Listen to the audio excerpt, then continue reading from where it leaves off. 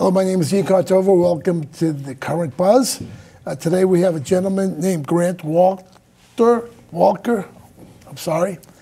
You got it eventually. Yeah, I know. God, I should know it. I read your book. Yeah, that's all right. It's been a while. We haven't talked in a while. Yeah, that's true. Yeah. It's been a couple of years, in fact. I've been trying to get you out here I know. for a while. It's been so long since I've been in Chelmsford. I had to look up directions to remember how to get here No from kidding. from And you were the 495. Sun reporter for Chelmsford, weren't you? Yeah, for a few years. Yeah, but I was thinking about it. It's been more than 4 years now since I've covered Chelmsford.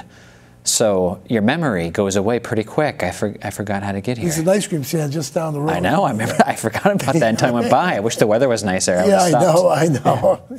Yeah, so he's the news editor for the Worcester Business Journal. Explain what you do at the Business Journal. I mean, we don't have that in this area, I don't believe, right? No, there's nothing for that in Lowell, but we cover Worcester County and Metro West, so it's a big area. It's about 1 million people in all, and we cover higher ed, health, manufacturing, economic development, retail, a little bit of everything going on in that area. You cover Leicester, Massachusetts. We do cover Leicester. Yeah, you may have heard of it recently. Yeah, recently in the press. Tell us about it. Have you covered it in your? I haven't covered it as much myself. Okay. The medical or legal marijuana industry. No, we've covered that at the Business Journal, and Leicester is right next door to Worcester. Yeah, I know. That's why I brought it up. And Cultivate, has been crazy with the lines. I haven't been able to get out there myself, but I've seen pictures and read the stories. And just last night, the town of Leicester had an emergency meeting, basically to sort of address the issue of so much traffic. Right. It's a small town that's not used to having all that. 10,000 people. I mean. Yeah, and they're just having lines way out the door all day, every day. Right. And that just shows that it was like a 2-year process, I think, to get to this point of how long ago Massachusetts voters approved legal marijuana, and you had to get up the whole legislative process and get the system in place, testing and whatnot.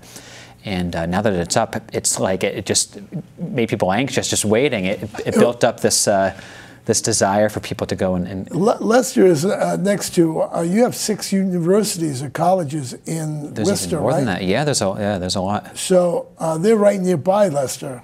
They sure are. I hate to tell the parents, but yeah, whether it's college you have to be students or legal. everybody else. No, you have to be 21. That's right.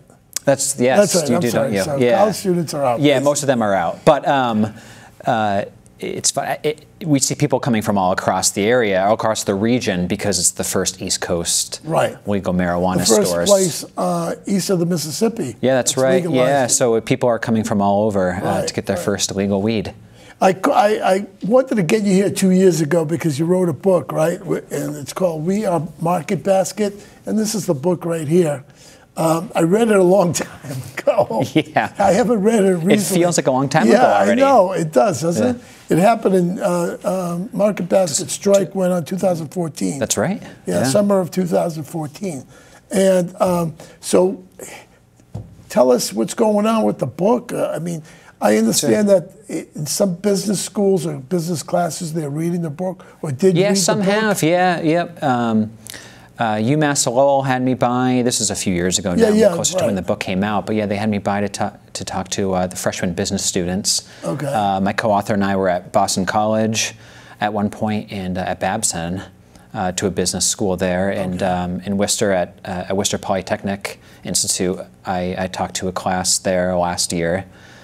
So there is still some interest in writing the book. Our main audience, I think, is everybody. It's shoppers, it's people in Merrimack Valley especially. Right. But it's also to college students, because I think anyone who looks at the case of Market Basket can really learn a lot about how a business can operate with everybody in mind, not just shareholders. And customers too. And customers, because of course. They were on strike more or less too. They were, yeah, everybody was. And one thing I think people have always loved about this story, of course, it came out basically that everybody won, I think, right? It came out about as well as it could have for everyone, but it's also the type of story where everyone, practically speaking, had a share in it. Right. If you were a typical Market Basket shopper, and for the 6 weeks of that summer when everyone was on strike, and you went to Hannaford or Shaw's or Stop and Shop, you had your own little role in saving Market Basket. Right. And there's very few stories, if any, that you would come across where, as a region, you can say, we all kind of had our own small part in this. And that's something I think even really the vendors did. I mean, that's right. The vendors stopped shipping. Yeah. Customers stopped shopping there. Business. Yeah, people. If you were in the warehouse, people walked out. The warehouse workers were really the ones who walked out first, not knowing if everyone would follow. And I remember, of course, writing it for this, covering this for the Sun. My initial thought when Market Basket workers walked out was, how do they think this is going to work? Because there was never a case before where workers could basically say, we're not coming back until our boss is back. Of course, I'm talking about Arthur T. DeMoss when he was fired. Not Arthur S. Not Arthur S. Yeah, it may take a while to remember which is which, but once you do, exactly. You don't forget. Exactly. And there was never a case before where we saw, hey, well, remember, there was no precedent for Market Basket to say, well, this other company, people walked out and they said, we're not coming back until we get our boss back, and that it actually worked. But what made it work was, I think, when the customers got involved. Not to take any credit away from the people who put their livelihood on the line, but once you saw 90% or more of shoppers immediately and practically unanimously go to Market Basket's biggest competitors to prove a point, that was what made Arthur S. and that side of this fight. Eventually, I saw it as they had virtually no choice but to give in, because Market Basket was headed for the scrap heap with the way things were going. They were losing money so badly. What was the company really worth without Arthur T. and without all the people? Without and the vendors weren't delivering either, so the stores were empty. Yeah, it was amazing to see. You'd go in there and the produce aisle was empty, the bakery was empty. It'd be funny to see. You'd still have a lot of non-perishables, the things that aren't delivered every day. Right. So those would be stocked fully because no one was there to buy it. Right. But then you have that dichotomy on the other side. You have everything that, the produce that's delivered every day disappeared very quickly. I'm going to tell you the other side. Hanover, I live close to Hanover and Chelmsford, right? And that was overburdened. There was so many people there. I couldn't wait till Market Basket went back to That's right. Yeah, people. Yeah, if you're a Hannaford, Shaw's, Stop and Shop. Well, I was the closest. All of a sudden, yeah, that's right. Yeah. It's funny that you would see. And I would go to the triple the amount of people. I'd go by the Drum Hill store just out of curiosity. Yeah, that's the one I'm talking about. Yeah. And you couldn't find a parking spot. But little did you know, I don't know if you knew this, but they brought in people from New York State to I do work remember in that store. Yeah. And they put them up in the local Yeah, hotel. they were used to being so busy. And I remember, one of my favorite anecdotes that I've told people at talks for the last few years is at one point that summer I was at the Market Basket in Chelmsford on 110, and there was a guy who was on vacation for a while, and he was saying, hey, I kind of read something was going on with Market Basket. I think some of the workers, they were collecting signatures, and he said, what should I do? And they said, actually, it's best for us if you shop elsewhere. And they explained why, that they were looking to prove a point that they weren't going to stand for this as a company without Arthur T. So this guy, just on the advice of those Market Basket workers, so obviously on 110 you have Stop and Shop and Market Basket right across the street from each other. So we watched as he got into his car and drove right across the street and went into Stop and Shop because the Market Basket workers told him that was what was best for their fight. And he had not really been following the story because he wasn't away that summer, but it was just so funny to see that loyalty, almost like a blind loyalty, and that they just sort of felt like, I will do whatever you tell me is best for me to do, because people felt like they were kind of part of this team, wanting to stand up for Market Basket workers. How did you get involved in writing about Market Basket? Were you assigned the... I was fortunate to be assigned initially, so even going back to the previous summer, so we're talking 2013, was when Arthur T. first feared he was going to be fired. If you remember back, the Arthur T. side and the Arthur S. side, the two sides of the family controlled the board of directors, and I think the majority control had just switched. I think Arthur S. controlled 50.5%. Yeah, something like that, just over half, So Arthur S. got control Arthur T saw the writing on the wall with the bad blood between the two sides of the family. Right.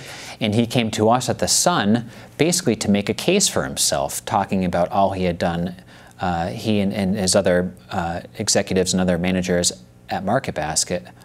Opening stores. Yeah, opening stores, yeah. Talking about profit sharing and bonuses and, right. and That's all a that big they thing. do. That bonus was a big of thing course. for these kids. Yeah, and it was funny to see, even after the very rough year they had in 2014 with how much money they lost that summer, they still gave out huge bonuses at the end of the year. Yeah, they did. Yeah,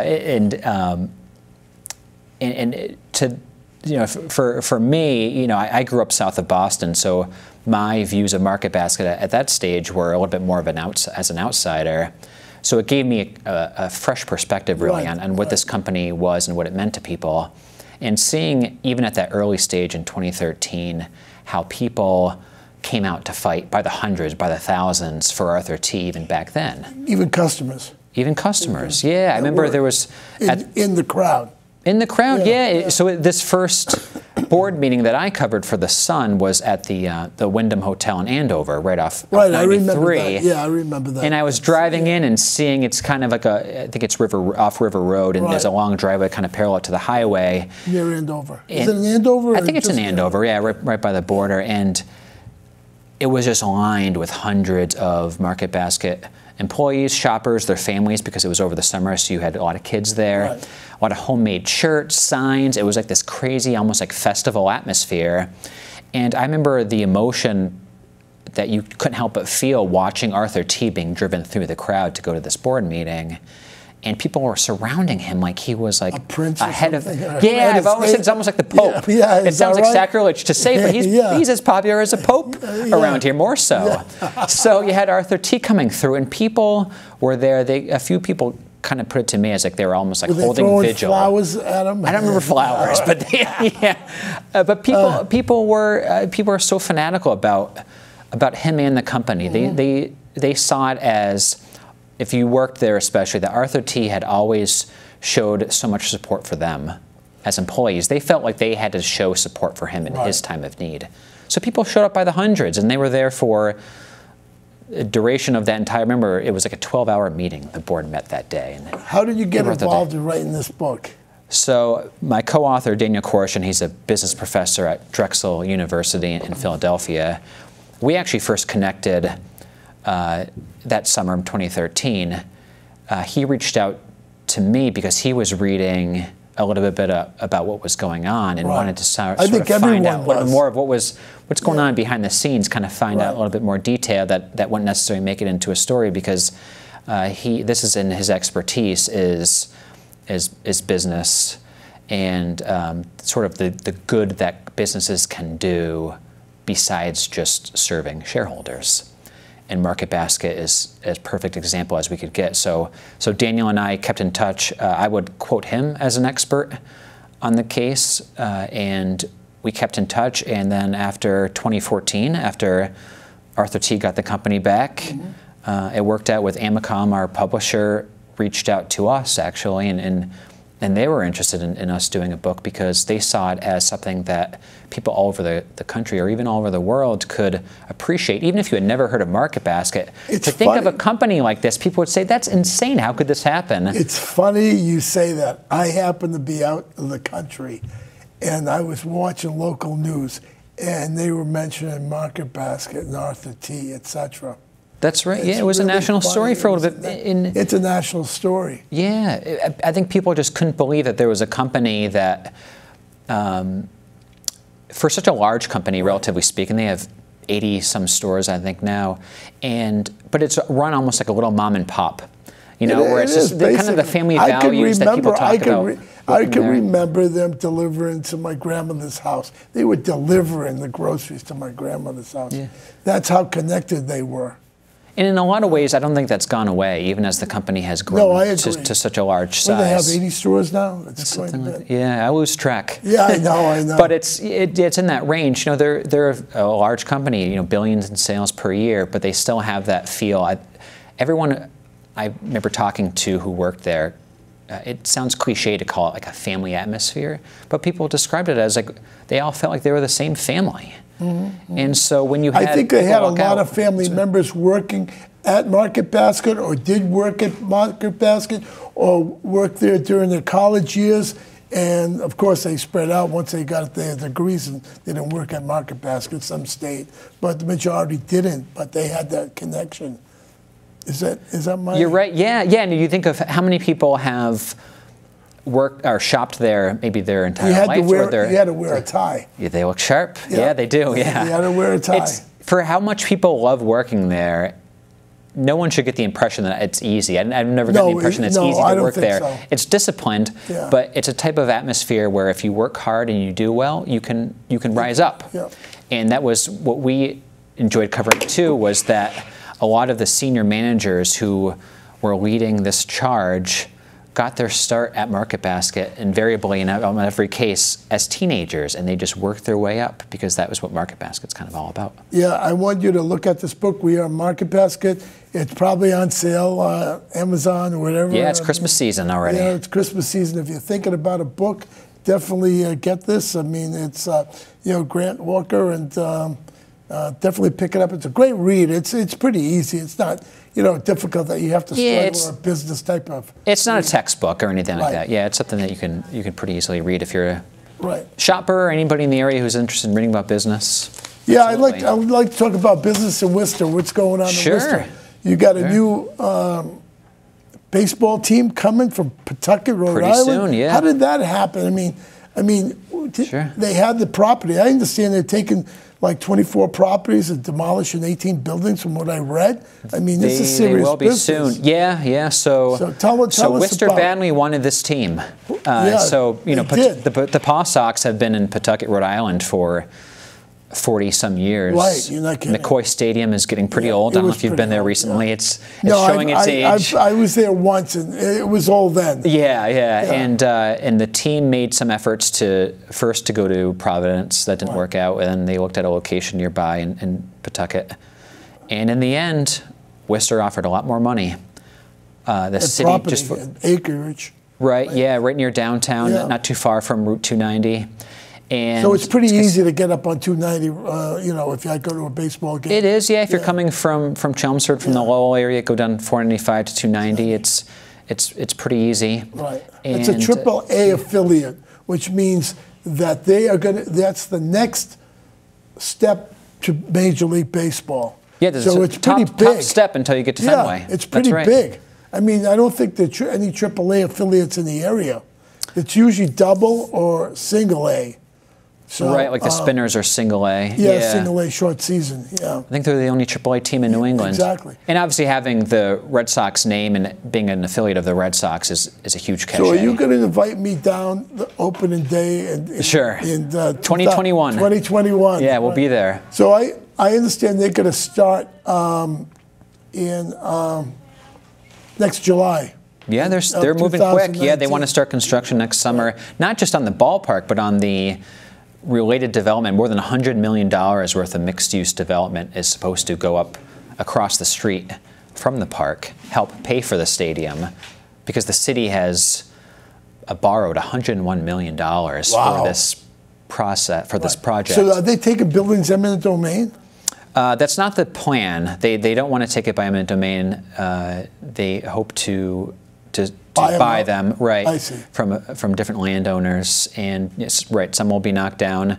A lot of it is parking lot or brownfield, like a contaminated former industrial site that's been undeveloped for a very long time. I see. And the city has really been eyeing this as a big potential development site. It's close to downtown, close to the highway, so they're close to build Union a Station. Hotel? There'll be 2 hotels that are And you have a college envisioned. there? Interns working there? Maybe. Yeah, I don't know if there's plans specifically for college students, but you do have the colleges all nearby. Yeah.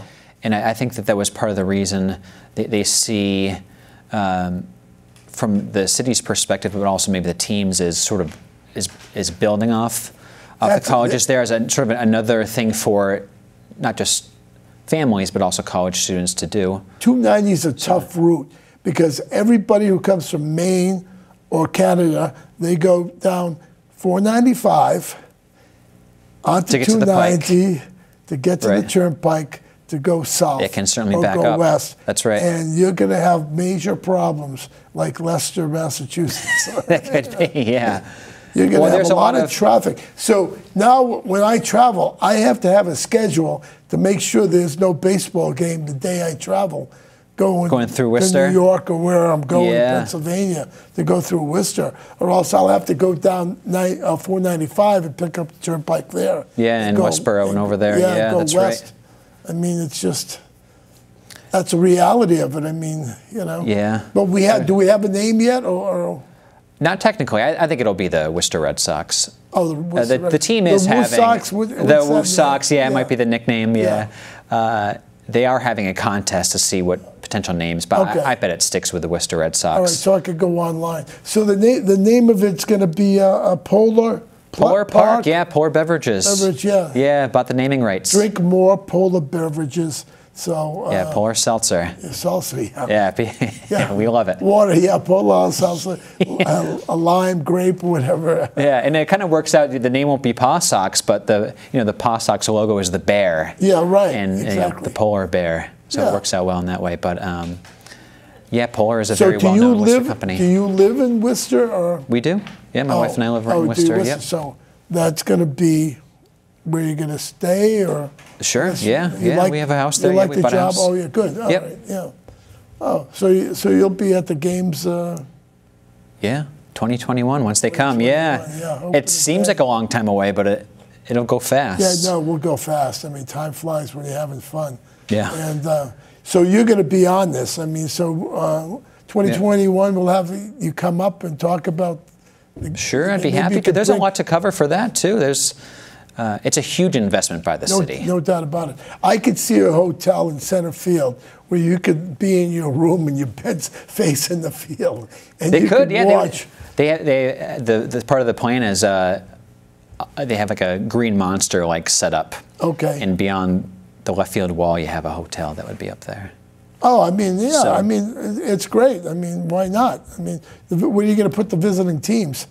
You know, there you go. Especially AAA teams, they're not going to go to dormitories in Holy Cross or anything like that. They're not going to do that. Yeah. So it's definitely going to be a AAA hotel with the visiting team.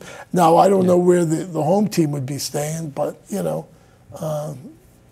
Yeah, the players conceivably would be living probably apartments nearby. Yeah, I would think. Yeah, probably AAA. I don't know how much they make, but it's a substantial more than single A. I would think so. Yeah. How far is it from your home, by the way? 10 minutes. Oh, that's good. Yeah. So you like your new job being the news editor of the Worcester Business Journal? Yeah. Yeah. It's good. Yep. Yeah. How many people working there? We have about 25 or so. Oh, that many? Yeah. And what do they report on business?